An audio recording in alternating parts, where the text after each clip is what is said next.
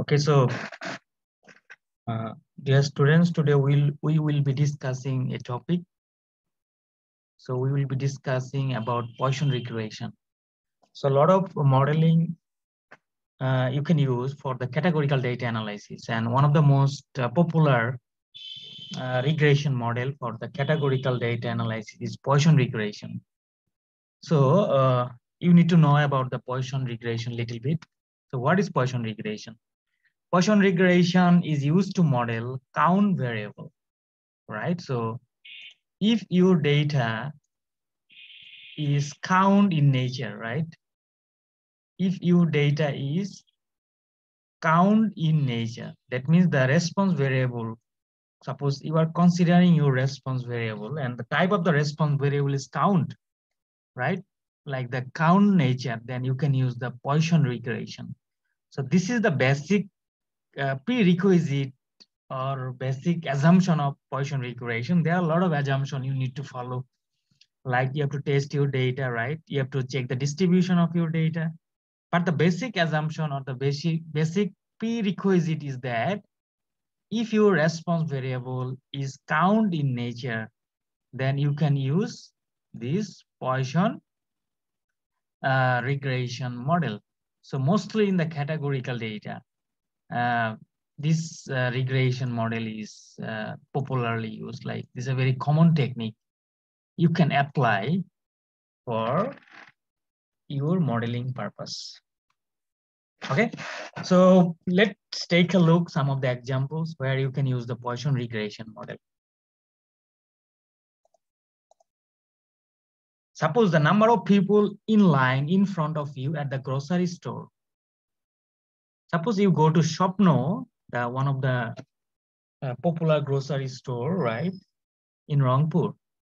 Suppose you went to Shopno, then the manager of the Shopno, like at the end of a day or at the end of a week, the manager is interested to know how many people, right, how many customers were in his or her shop in a particular week or month. So what he or she can do, he or she can count the total number of customers, right?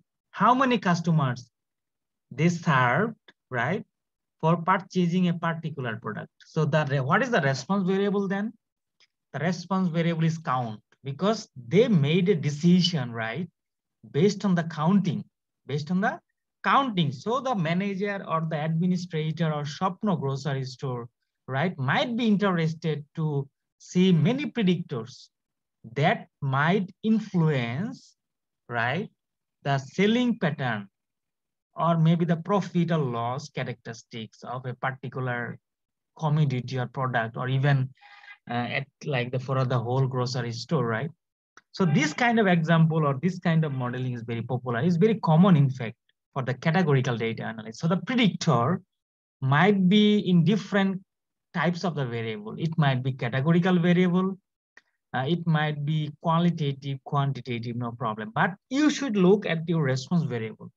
If the response variable is count in nature, right? So you can use Poisson regression model, right? So what is the example I just said? Suppose you are interested to investigate the number of people in line in front of you at the grocery store. Here, so the predictors you can consider like the number of items, right? Like the number of items currently offered at a special discount price, and whether a special event, for example, holiday or big sporting event is there for fewer days away, right? So a lot of predictors you can use for your analysis. So what is the second example? The number of awards earned by students at one high school, right? Suppose how many awards you had when you studied in the high school, or maybe right now you are studying at the university level. So we can change the example like the number of awards earned by you at Begum Rukha University, Rangpur. So if you want to estimate the number of awards, right? So you have to count also. So the response variable here is count response variable. So if you can consider some of the predictors. What are the predictors might be? The predictors of the number of awards earned include the type of program in which the student was enrolled. Suppose one predictor is type of the program. What kind of program you enrolled? It is vocational or general or academic, right? And the score on their final exam in math.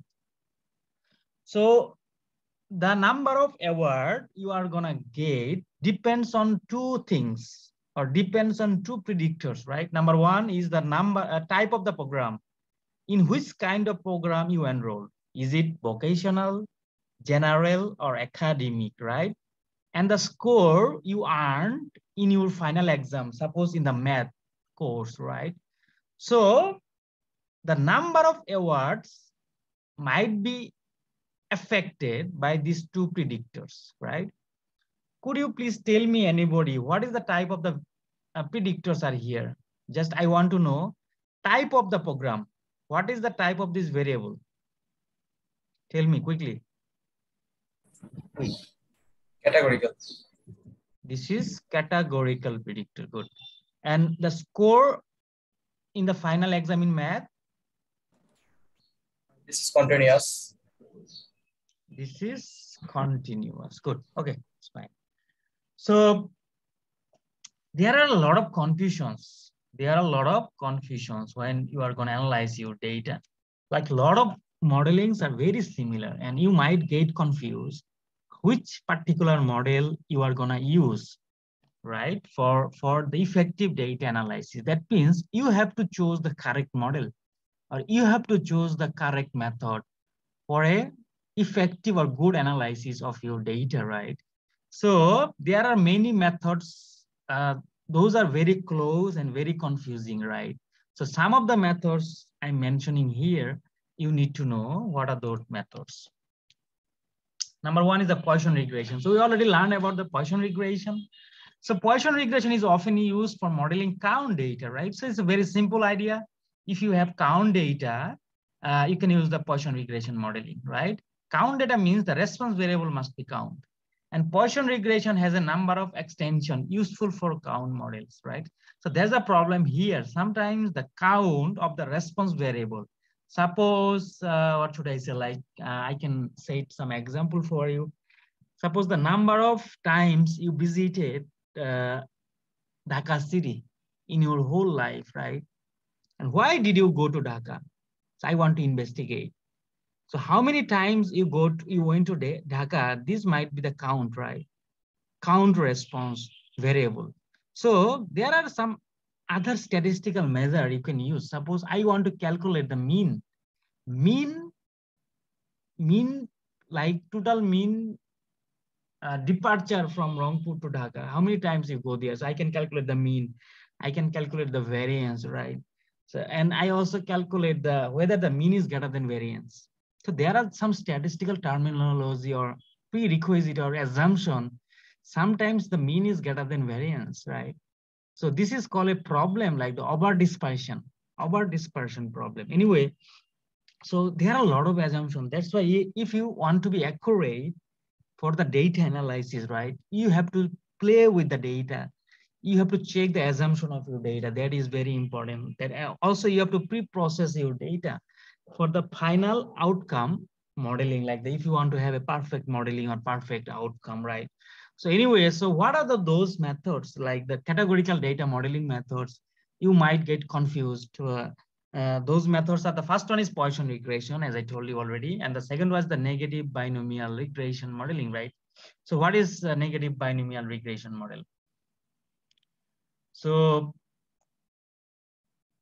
negative binomial regression can be used for over dispersed count data. As I just told you, what is over dispersed count data? Okay, that is, what is over dispersed count data? When the conditional variance exceed the conditional mean. So yeah, this is the exact like the interpretation. It's not the interpretation like the exact prerequisite. What is the over dispersed count data? This is a problem in the data. This is called the over dispersion. So what is over dispersed count data? When the conditional variance exceed the conditional mean, right? That means when the variance will be greater than the mean. Normally, mean should be greater than variance, right? What do you think?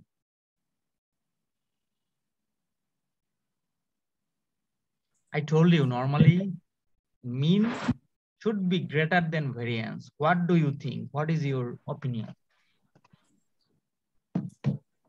Variance can be greater. What is the normal? Like, what is the normal thing? So no idea.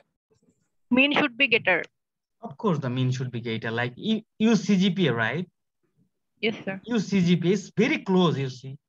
Like the 57 students, if I can take your result, all the students get on average like more than 3. Then if I take the variance at the standard deviation of your result, I will find just a very few, like maybe 1 or 1.2 something, right? Or maybe below 1 also. So normally the mean should be greater than the variance, but sometimes in the categorical data analysis, right? Or even for the longitudinal or prospective or retrospective study, you might face this problem in your data sets. This is called over-dispersion data. So don't be worried, you have many modeling. That's why a lot of modeling is coming, because our problem is gonna change, right? And the pattern of the problem is gonna change every day. Like as the day goes on, the nature of the problem is gonna change. So a lot of programming, a lot of modelings you have. So you just need to know the usefulness of those modeling. So one of the useful criteria of the negative binomial distribution is that when you have over dispersed count data, that means when the conditional variance exceed the conditional mean, then you can use negative binomial regression modeling. It can be considered as a generalization of the Poisson regression, since it has the same mean structure as Poisson regression and it has an extra parameter to model the over dispersion. If the conditional distribution of the outcome variable is over dispersed, the confidence interval for coefficient in negative binomial regression are likely to be wider as compared to those from a Poisson regression. So this is also a very common problem in our analysis. Sometimes we get the confidence interval very wider. Wider means a very large confidence interval, right? So sometimes we got the very narrow. So these are the some of the problems as far as your confidence interval estimation, right? So why the confidence interval is getting wider? Because the problem in your data set, right? So you need to check. So that's the problem. You have to select the appropriate model for the modeling of your data. Otherwise, the result might get misleading information, right? The confidence interval might get wider, right? Or the parameter estimation might be inaccurate, right? So it's a lot of things you have to take a look about the assumption of your data, assumption of your modeling, the nature of the data, right? Then you have to check the data also. So a lot of things. So here the main difference between the Poisson regression and negative binomial regression is that for both regression modeling, I repeat, for both regression modeling, you can use the count data. But the problem is that sometimes we might face the problem of over dispersion. If the problem exists in count data, like the problem is over dispersion, so you cannot use the Poisson regression. Still, you can use the Poisson regression, but the problem is in the result, you might face several problems. So what you have to do? You can use the negative binomial regression model. So this is the basic difference between Poisson and negative binomial distribution or negative binomial regression, I have to say. So another is called the zero or zero inflated. Sometimes the people can say this is a Poisson regression model. So zero inflated regression model. What is zero inflated? Zero inflated models attempt to account for excess zeros, right? In other words, two kinds of zeros are thought to exist in the data, true zeros and the excess zeros. Zero inflated models estimate two equations simultaneously, one for the count model and one for the excess zeros, right? So could you please give me one example where you might face like a lot of zeros in your data? Could you please give me one example?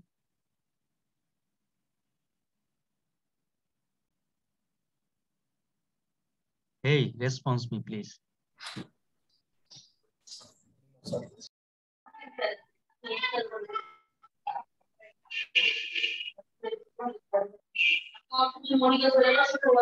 Hello. Sir, dichotomous. Just try to understand. I told you, suppose you are going to investigate one problem, right? For the response variable, suppose a lot of zeros. Consider the weather pattern. Suppose you want to investigate the rainy day. What is the pattern of the days nowadays? Like it's hot, right? No rainy day. Suppose last 1 week, Saturday no rain, Sunday no rain, Monday no rain, right? And maybe in Tuesday there is a little bit rain, and the then the remaining days no raining. So what is the type of this data? A lot of zeros, right? Lot of zeros. You understand what I mean? And suppose you Yes, go sir. for mainly in the longitudinal survey or the longitudinal study or the prospective study, you might get this kind of data. Suppose what I did in my research, like I used to go to the household every month, right? So we have a 4 years data. So every month we used to collect mosquitoes, the dengue mosquitoes, the Aedes, right?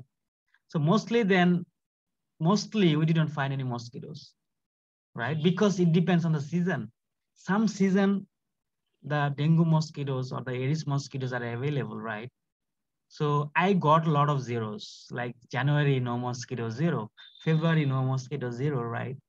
So in real life problem, mostly in the epidemiological study or the health related research, mostly or not mostly, I'd rather say sometimes you might get zeros. Now, like the COVID-19 nowadays, if you consider in 2022, right, in Bangladesh, so we feel proud, incredibly proud sometimes, because our government, right, they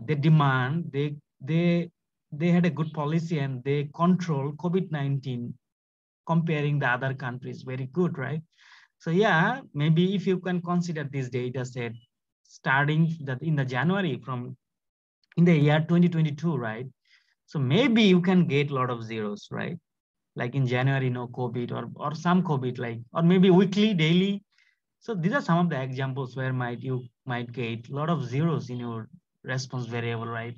So when you in your response variable a lot of zeros, then you can use the zero inflated regression model. So this is the same model like the Poisson, but even the negative binomial is very close to Poisson. Just the difference is in the negative binomial distribution, if you have over dispersed count data, you have to use negative binomial distribution or maybe the negative binomial regression model. But what's about the zero inflated regression model? In your response variable, you should have some zeros, right? So lot of questions might come, how many zeros? So mostly like if your data suffers from the zeros, right? A lot of zeros in your data set, maybe then you can use the zero inflated regression model.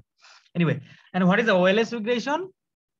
OLS regression, like count outcome variables are sometimes log transformed and analyzed using the OLS regression. Many issues arise with this approach, including loss of data due to undefined large values generated by taking the log of the zero, which is undefined and biased estimates. Anyway, so now this is a very common estimation methods, ordinary least square, right? So just if your data follows the normal distribution, right? And just for the normal data, maybe we can use the OLS regression, but due to the real life problem, our data suffers with a lot of problems, right? And the pattern of the data is very difficult to analyze. So yeah, ordinarily least square is a very common problem. It's a common estimation method, but comparing the OLS, the other methods I have just mentioned, starting from the Poisson negative binomial and the zero inflated, might be used more than the OLS regression because the response variable might be varies, right? There's a lot of problems with the response variable. So anyway, so this is some of the basics about the Poisson regression model, right? For analyzing categorical data. So additionally, I talked about some of the other models also, but the objective is same. All the variables like deal with the count data, but based on the count data and the nature of the count data, we can use several methods, right? So now we go for a practical example, and we are gonna try with R programming, right? So let's see a practical example. Okay, so I want to use the data and in the previous class, we tried to run the data, how you can run your data, right? So I told you that you can run your data in several ways, in different ways, right? So one of the way, like, suppose your data is already in your hand, like you don't need to code your data. So data is available, just I want to run the data. So this is the command for running your data, right? So I just run this data and let's see what happens. Okay. So you go to, I want to search my data. Where is that? Okay, maybe here.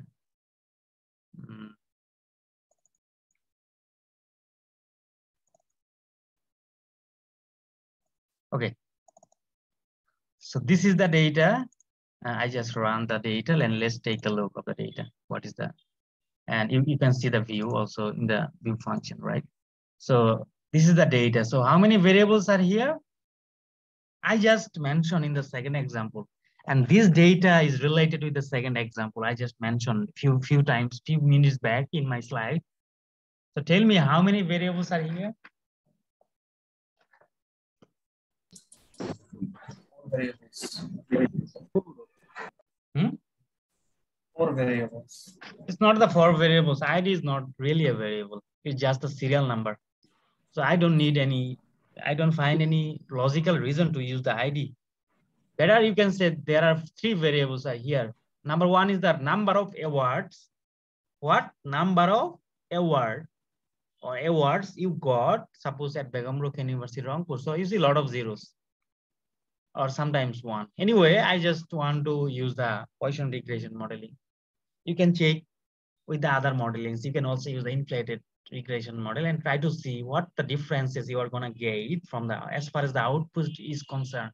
So, and the next variable is the program. What kind of program, right? What kind of program you want to admit or you admitted. So I also talked about the categories of the program, like the vocational, academic, or the another thing. And finally, what was your score in the math course, right? Math course. So we had 3 variables now here. And what is the response variable here? Number of awards. Yeah, number of awards. So this is the count data. And what are the predictors? The program. So program is truly a categorical variable, right? And math scores is just the continuous variables. Now try to model it out using the Poisson regression modeling, right? So we can read the data. We read the data already, and we can see the summary measure. We want to see some of the basic statistics, right? The basic statistics, like we can calculate the minimum value, right? First quartile, median, mean, third quartile, and the maximum value. So you see, you find all the descriptive statistics you found for 3 variables. That means number of award, program, and math. Do you think this is accurate?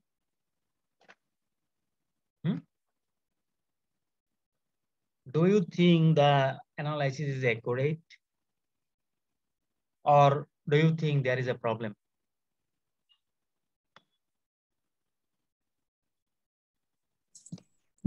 Sir, I think accurate, but for program, I think the calculation is not accurate because this is categorical data and finding not. The problem here is the categorical representation. You see, you are telling me there are like a lot of categories, right? You told me like in the third variable, or maybe the second one, I forgot. Okay, this variable, right? Program. So for the number of awards, the calculation is accurate, no problem. For the math score is also accurate, no problem. But for the program is truly a categorical variable here, right? So, and if I want to calculate minimum, maximum, what was the result? We check it again.